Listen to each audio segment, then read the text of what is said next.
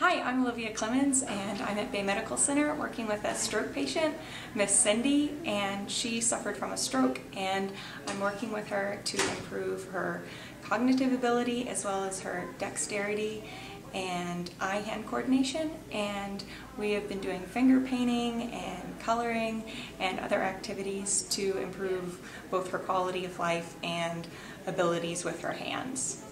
I do this because I can relate to it. I've spent some time in the hospital and I know how hard it is to stay in here and be laying in bed and have little to do other than tests and blood work. And so having something that's fun and positive and a good part of your day that's also helping you is the best. It's the best part of my week, and I'm so glad I could do something.